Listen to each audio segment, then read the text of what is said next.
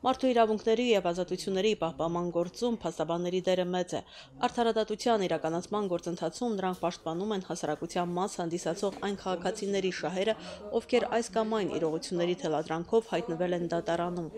Արդարադատության նախարար Արարատ Դանիելյանը գնահատելով փաստաբանների այս գործառույթը կարևորեց այն հատկապես քաղաքացիների իրավագիտակցության բարձրացման տեսանկյունից։ Այսօր անելու շատ բան ունենք։ Եթե մի կողմից ասում եք անկախ դատական համակարգ, դա գիտեք իմ դիրքորոշումը, դատարանը կարող է անկախ, արդար, արդյունավետ, ազնիվ լինել դեպքում, որ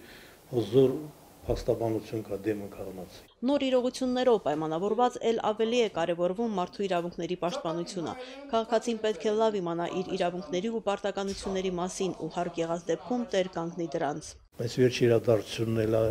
ապացուցում, որ իրոք մարդ պիտի իր իրավունքների իմանա, ասենք իմանա ինչ իրավունքներ ունի, ինչ ազատություններ ունի, եթե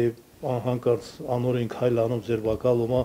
այդ պահից ինքը ինչ իրավունքներ ունի, դա պետք է պարզաբանա։ Նախարարը շեշտեց, որ ճանապարհից շեղված քաղաքացին նույնպես հասարակության անդամ է ու մեկուսացվելուց հետո նա պիտի հասարակություն վերադառնա ուղղված, այլ ոչ թե խաթարված։ Մեր քաղաքացին, մեր երկրորդ յուրաքանչյուր մարդ, եթե հանցագործություն էլ է կատարում, ինչ որ իրավախախտում է կատարում, եթե ինքը որոշ